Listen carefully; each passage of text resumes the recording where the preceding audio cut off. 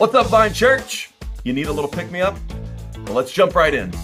There's this universal, psychological, human need for acceptance and validation. We all have it. We all long for it. And even if you don't want to admit it, it drives a big portion of our life and our decision-making. But we all kind of know that we're never really going to find our rest. Our souls won't rest till they find their rest in their maker. And so the validation and acceptance that we're really looking for comes from our Creator. But in our broken bent, we'll accept the counterfeit. We'll look to other broken people to fill that need for validation and acceptance. And in so doing, it creates a cycle of broken behavior.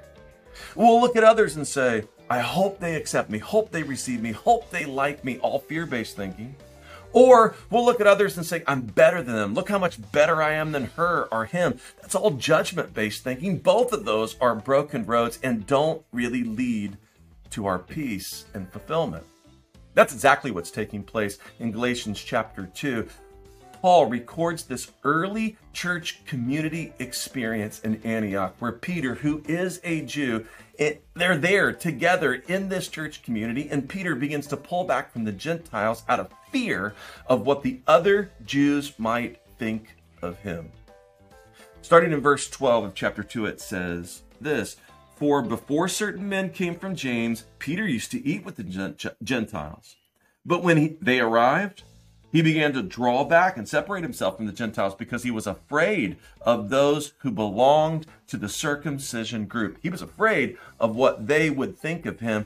He was looking for acceptance from them. Now, here's the deal.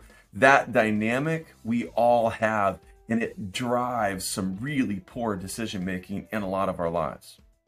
You ever seen these horse blinders? You seen these? Horse blinders. They put these on working horses or racing horses so that they'll focus on what's ahead of them. They take away their peripheral vision, things that might distract and spook them, and they're focused on what's in front of them.